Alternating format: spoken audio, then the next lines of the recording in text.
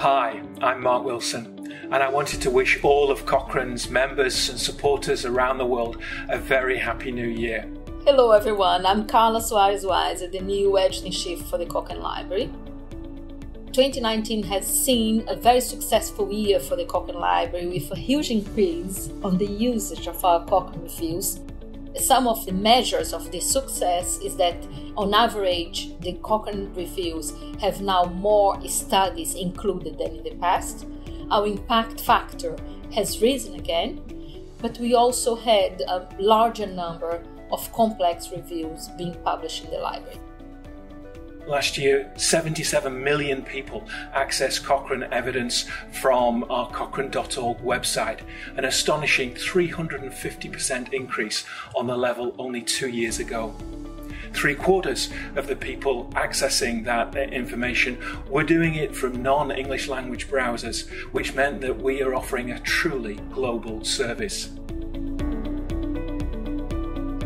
As we move forward into the last year of our strategy to 2020, I hope that this will be a year featuring the mainstreaming of knowledge translation into everything that we do.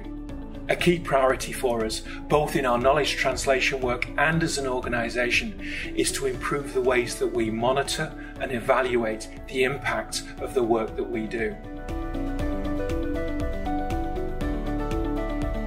What can we do as a leadership to support sustainability of Cochrane beyond 2020? For us, a sustainable future means that we have the right people, that we continue to attract, retain and develop the very best. It means we have the right technology and processes to enable all of us to produce and disseminate that evidence in the most efficient and effective way possible.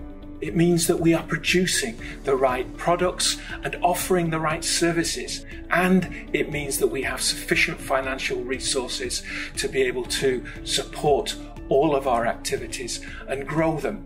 I wish you all a happy new year, and I look forward to work with all of you on the main challenges and opportunities that Cochrane faces. Thank you.